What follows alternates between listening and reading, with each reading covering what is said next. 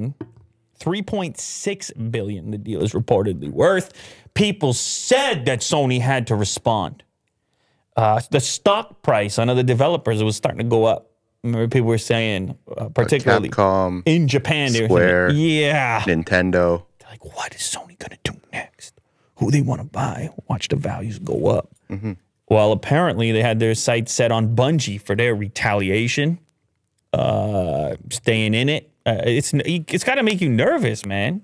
If you're Sony, if you see what's going on with Microsoft, which is your competitor, you know, you're gonna have to make your own acquisition.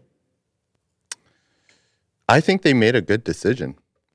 You're a big Bungie guy? Destiny, yeah. I never played Destiny, but wasn't Bungie involved with Halo? Halo? Yeah. They were the creators of the first, I think, up to the third one. Yeah, so... And then 343 took it over. So do you feel like this is kind of... Is it possible that this is kind of like a signal that you go for the previous involvement with the game that's now exclusive on the other platform? Like, because we're talking about exclusives, and if you recall, the thing that people cared about when the Activision deal went down, they kept saying, well, is COD going to be exclusive now?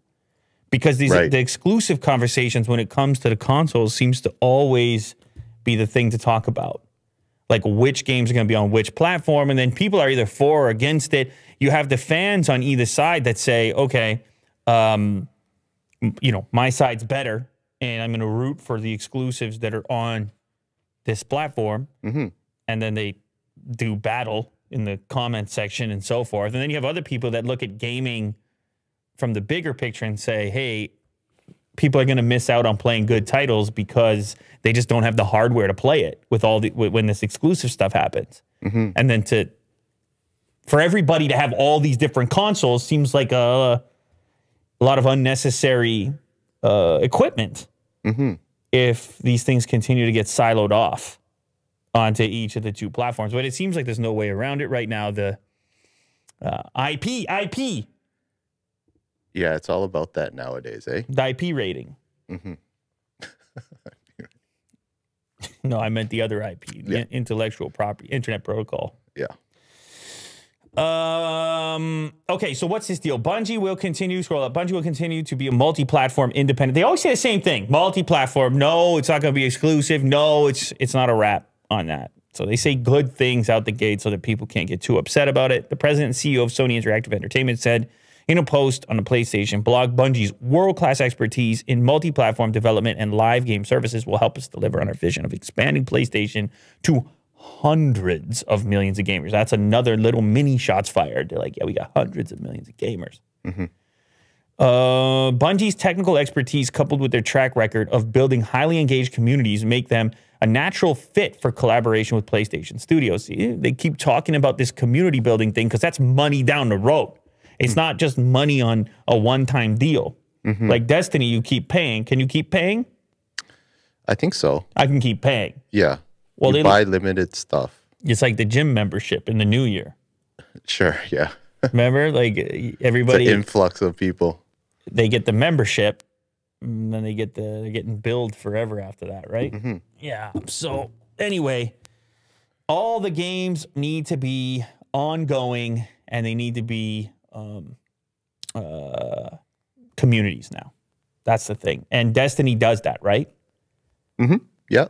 Okay, here's some questions, some Q&A courtesy of The Verge. As a Destiny player, does Bungie becoming part of PlayStation have any immediate impact on how I play and experience Destiny 2? No! Our commitment to Destiny 2 as a multi-platform game with full cross-play remains unchanged. We want you to play The Witch Queen on February 22nd on the platform of your choice. I don't know. Anything after that is all PlayStation. Yours in all caps in this answering this question. Yeah. So it's very intense. It's almost as intense as me yelling it. Of course, I mean, you're going to say this stuff. And look, I'm all for it if they actually do it. here's my thing. You got a good game, make it available to as many people as possible. And there's so many new business models that seem to support that happening. It's just going to be hard when the stakes get elevated. If the other platforms do their exclusive things, then you're forced to respond, or else you can't sell hardware. Because people will just say, well, I can play any game over here, plus these exclusives. And so you get into a sort of arms race, which it appears that we're in right now. Right. Obviously, Bungie not on the same scale as Activision Blizzard. Right. So there's going to be a little bit less pull potential there. Still, something significant here, and definitely a response and a reaction to what's going on. And it's something for the Sony fans to celebrate in the presence of the variety of other deals that were happening on the other side. Yeah. Congrats, Sony. I guess you so. did it. I guess so.